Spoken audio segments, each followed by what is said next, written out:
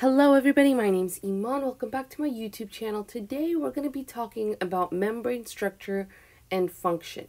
Now, our cells are defined by a plasma membrane that surrounds the contents of said cell, and it serves as a barrier or boundary. That plasma membrane is the edge of life, the boundary that separates the living cell from its surroundings, in addition to controlling traffic into and out of the cell it surrounds. Like all biological membranes, the plasma membrane exhibits selective permeability. That is, it's only going to allow some substances to cross more easily than others.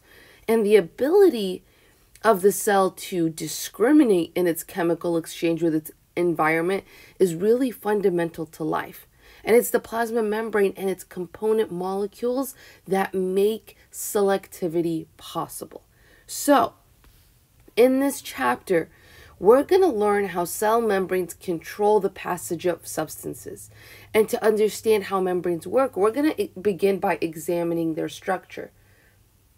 Then in the rest of the chapter, we're going to describe in some detail how plasma membranes control transport into and out of the cell, sometimes through proteins like ion channels, or other transmembrane proteins, all right? Now, specifically, we're going to work through the following objectives, all right? 1, we're going to discuss and understand how cellular membranes are fluid mosaics of lipids and membranes. And then we're going to move into discussing the membrane structure and how it results in selective permeability. Then we'll learn about passive transport and how passive transport is diffusion of a substance across a membrane with no energy investment. With passive transport out of the way, we can move into active transport. Active transport uses energy to move solutes against their gradient. And last but not least, we'll talk about bulk transport across the plasma membrane that can occur through exocytosis or endocytosis. All right, and that's going to make up the contents of this chapter. So let's go ahead and let's get started. There is so much to learn about membranes. Here you see a figure, and we're really going to break this down. We're going to understand all the sort of chemistry and biology that goes into structure and functions of membranes. All right, now let's do our first objective. Let's learn about our first objective, which is that cellular membranes are fluid mosaics of lipids and membranes. Lipids and proteins, these are stable ingredients of membranes. And although carbohydrates are also important, it is lipids and proteins that are the main components. Now, the most abundant lipids in most membranes are phospholipids, and the ability of phospholipids to form membranes is pretty much inherent in their structure. We covered this last time in our general scope of the 4 classes where we discussed lipids, proteins, carbohydrates, and nucleic acids. When we focused on lipids, we discussed the structure of phospholipids and how they have both a hydrophilic portion and a hydrophobic portion. You know, part of the lipid likes water, part of the lipid does not like water. And so the ability of phospholipids to form membranes is pretty much inherent in their molecular structure, because the hydrophilic parts are going to form the exterior, and the hydrophilic part, the hydrophobic tails are going to form in the interior. Right? Because if you're going to form a plasma membrane, that's a bilayer. All right, you're going to have one kind of like layer of phospholipids and another bottom layer to form that bilayer.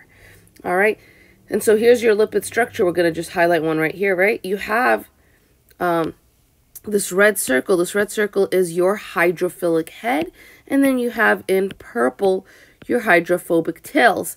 Now, it makes sense that if you're forming a plasma membrane, then it is the kind of exterior here, the inner and outer portions here that are going to be the hydrophilic heads. They're going to interact with water, and so you want the water-loving portion to be interacting with water, whereas the hydrophobic portion is here in the interior. The tails, as you see, they make up the interior of the phospholipid bilayer. All right, now Other types of membrane lipids can also have this amphipathic property, but a phospholipid bilayer, right? Since we're on that topic, can exist as a stable boundary between two aqueous environments or compartments, because the molecular arrangement of this phospholipid bilayer, like we just talked about, it's arranged to shelter the hydrophobic tails from water while exposing the hydrophilic heads to water. All right, and so it's constructed in a way, right, that exposes all these hydrophilic heads of lipids to water, to aqueous environments, and it shelters all these hydrophobic parts in the interior of that phospholipid bilayer, so it doesn't have to interact with water. Now, like membrane lipids, most membrane proteins also have a similar property where they have, some portions of hydrophilic parts and hydrophobic parts. They're amphipathic. I'm going to spell that because I always feel like I butcher it. Amphipathic. All right. Now, such proteins are going to reside in this phospholipid bilayer with their hydrophilic regions protruding out. So, for example, let's look at this protein right here. All right. Notice how this protein, it's embedded in the phospholipid bilayer. The portion of it that's gonna come out of this phospholipid layer are gonna be the hydrophilic regions, so that they, there's no repulsion in the interaction with water in either environments. This molecular orientation is going to maximize contact of the hydrophilic regions of proteins with water in the cytosol and in the extracellular fluid, while providing the hydrophobic parts of the protein in non-aqueous environments. So what we notice here is that things are arranged in a way that benefits the chemistry of the molecule, of the structure that we're investigating. Notice how our lipids, when they form phospholipid bilayers, how they're orienting themselves so that the hydrophilic heads interact with things that are favorable to them, and the hydrophobic parts are sheltered from that. And notice how it's the same for the proteins that are embedded in this bilayer. The hydrophilic parts extrude out of the phospholipid bilayer and interact with the cytosol and the extracellular matrix, whereas the portion of the protein that's hydrophobic is here in the middle along with the hydrophobic tails of the lipids, so that it doesn't have to interact. And in this construction of the phospholipid bilayer, we call this model the fluid mosaic model.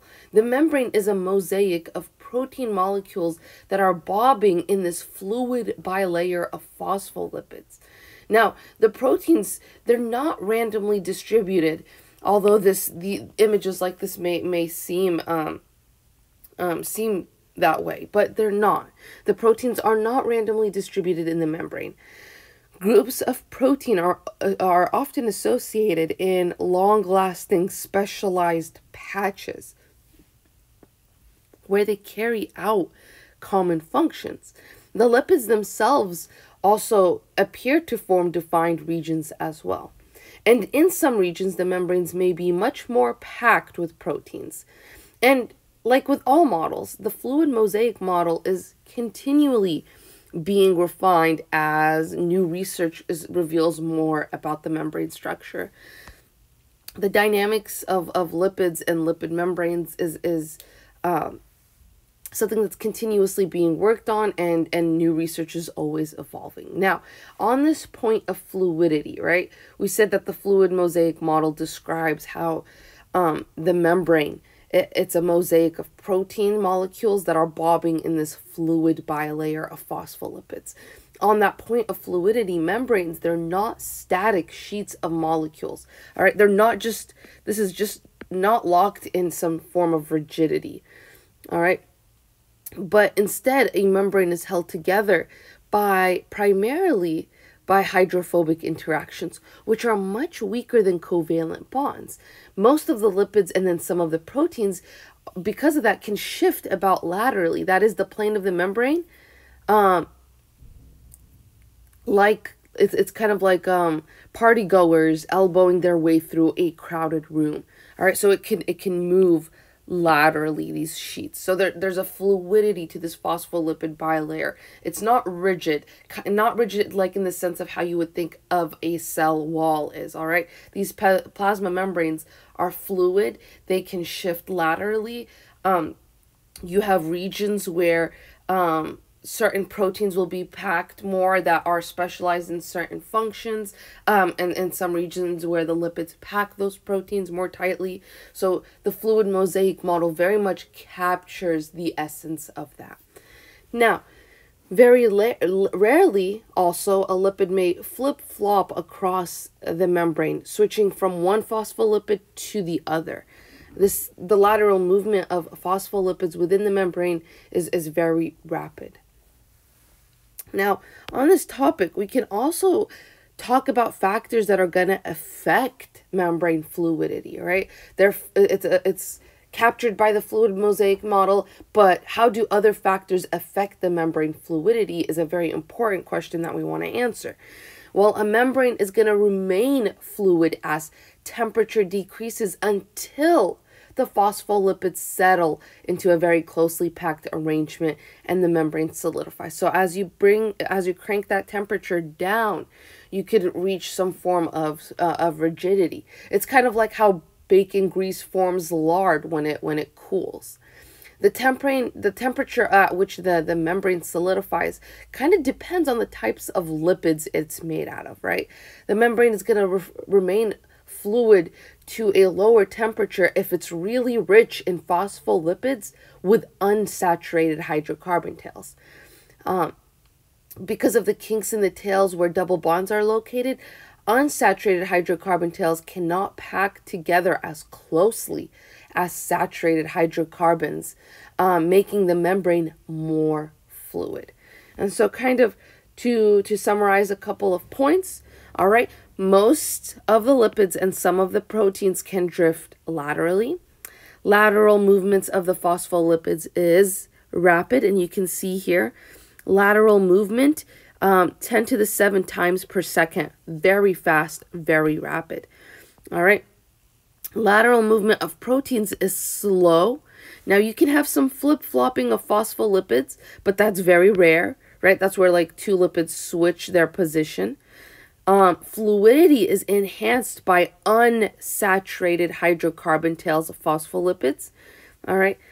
So notice how unsaturated hydrocarbon tails, right? Whenever you have a double bond, it causes kinks in your tails, which makes it more fluid. Whereas if you have saturated hydrocarbon tails, they pack more tightly. The membrane's a little bit more viscous, if you will. All right. Now, in addition, cholesterol molecules, all right, you can also have cholesterol molecules embedded in this membrane. What they do is they reduce fluidity, but they help prevent solidification at low temperatures. Why? Because they kind of prevent tight packing of phospholipids. They're like things that embed in the middle of this plasma membrane and prevent from total tight packing of the phospholipids, which helps when you reduce temperature, the membrane won't solidify as quickly. All right, fantastic. So that's how factors affect membrane fluidity. Something else that's important, or another important question that was posed when studying membranes was, do membrane proteins move? And so there's an experiment carried out by Dr. Frey and Dr. Edidin of Johns Hopkins. They carried out this experiment where they labeled the plasma membrane proteins of a mouse cell. All right, so they have a mouse cell. They labeled the membrane proteins, and then they took a human cell. They did the same thing. They labeled the membrane proteins. All right. They labeled the plasma membrane proteins of a mouse cell and a human cell, but they did it with 2 different markers. All right, and then they fused the cells. All right, so now you have this hybrid cell. All right, and then they used a microscope and they observed the markers of this hybrid cell. And what they noticed in conclusion is that the mixing of the mouse and human membrane proteins indicate that at least some membrane proteins are going to move sideways within the plane of the plasma membrane. All right. And that is really cool. And it helps us transition onto a topic of more specifically types of membrane proteins. There are really two major populations of membrane proteins. You have integral proteins and you have peripheral proteins. So integral proteins, they penetrate the hydrophobic interior of the lipid bilayer. And the majority are transmembrane proteins, which are going to span that membrane. And other integral proteins can also just extend only partway into the hydrophobic interior. All right. So integral proteins, they penetrate the hydrophobic interior of the lipid bilayer, and sometimes they span the whole membrane, sometimes not. You also have peripheral proteins. These are not embedded in the lipid bilayer at all, but they're kind of like appendages that are loosely bound to the surface of the membrane. All right, and so they're often exposed part of the integral protein. All right, now a single cell may have many different kinds of membrane proteins on the cell that carry out several different functions, such as transport through the cell membrane, enzymatic activity, or attaching a cell to either a neighboring cell or the extracellular matrix. There are many functions of membrane proteins, and actually let's go over a couple because it's really important. So, 6 major functions of membrane proteins. We're going to go over these 6. First one is transport. A protein that spans the membrane, like you see here. Look how that spans the membrane. This is the phospholipid bilayer. All right. A protein that spans the membrane may provide a hydrophilic channel across the membrane that is selective for a particular solute. All right. So a membrane protein can serve as a transport for hydrophilic solutes, right? Because yes, your exteriors here, this is a hydrophilic head, that's a hydrophilic head, but the interior are hydrophobic tails. So some hydrophilic solutes may have trouble passing the plasma membrane themselves, right? And so things like membrane proteins can help in facilitating that movement across the membrane. Another major function of membrane proteins is enzymatic activity. All right, a protein built into the membrane may be an enzyme with its active site exposed to substances in the adjacent solution. All right, and so again, membrane proteins can serve as enzymes where you can have molecules that will attach themselves to the active site of that enzyme. All right. Membrane proteins can also participate in signal transduction. A membrane protein may have a binding site with a specific shape that fits the shape of a chemical messenger, like a hormone. And this external messenger or signal may cause a conformational change in the protein that relays the message to the inside of the cell. All right, membrane proteins can also participate in cell-to-cell recognition or intracellular joining. Here, membrane proteins of adjacent cells may hook together in various kinds of junctions. All right, and last but not least, membrane proteins can participate in attachment to the cytoskeleton and extracellular matrix. All right, so these are the 6 major functions of membrane proteins. Fantastic. Well, then let's move into our second objective now. Membrane structure results in selective permeability. Now, the biological membrane, it's an exquisite example of supramolecular structure, where you have these many molecules that are ordered into some higher level of organization. And because of that, it has emergent properties beyond those of the individual molecules themselves. So what that means is when you organize many molecules together in some higher level of organizations, they can participate in functions that are greater than that single molecule unit can. All right. The remainder of this chapter is really going to focus on one of those properties that molecules ordered into higher level of organization can participate in. And that is the ability to regulate transport across cellular boundaries. This is a function that is so essential to the cell's existence, because what the cell allows in and out of its compartment is going to have a direct consequence to the cell's viability. All right. Now, we're going to see through the rest of this chapter how form fits function, right? The fluid mosaic model really helps explain how membranes regulate the cell's molecular traffic.